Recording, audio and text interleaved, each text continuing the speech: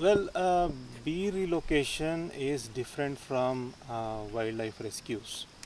Um, Only the cavity nesting bees. But with respect to these rock bees, relocation is not a sustainable solution because these bees, as I told you, they cover larger area for foraging. That means their familiar area is so big. So when you have to relocate, you will have to completely relocate them away from the urban settlement. So there you will have to release in the wild. Okay.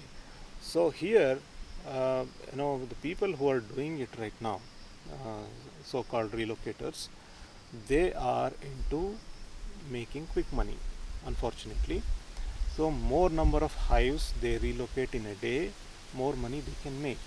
They cannot relocate one hive away from Bangalore, say 55 to 65 kilometers away from Bangalore, if they have to release wherever there will be no apartments and no buildings. Bangalore is growing, so they will have to go away from Bangalore and release. So they cannot release only one hive per day. So they are making money and they will have to relocate more number of bee colonies in a day, and that's why they will get everything in a bag and they will release them in the next road or the next cross or the next block, and again they will go to some other same kind of apartment buildings.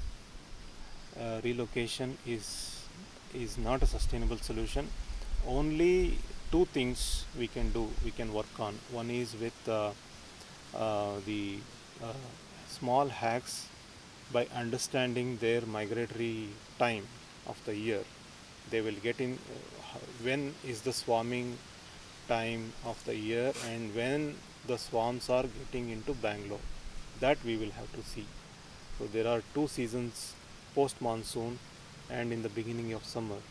So when we observe these two seasons, we will have to block all the spaces wherever the usual swarms will come and nest.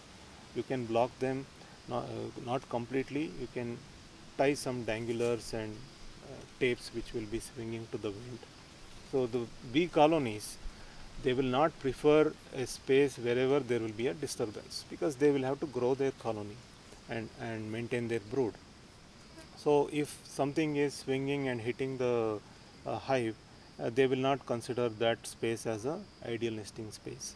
So they will not choose that space. When we address the balconies, we are going to save 70% of the colonies in Bangalore. So when we do these small hacks by avoiding them getting in the balcony space, we are saving a lot of bees. So if they are going and settling in some beams and projections of the same building, we can leave them, let them complete their life cycle in a particular season. They will go. They are not going to stay there forever. 70% of the colonies will stay only 3 months. Their time will be only 3 months. So the next 20% may stay for 6 months and the last 10% may stay for 1 year. So that's why if you wait for 3 months, you can save 70% of the colonies in Bangalore, in urban India. So that's why this knowledge of bees and how to behave when they are so near. So if we know this, we can really think of coexistence.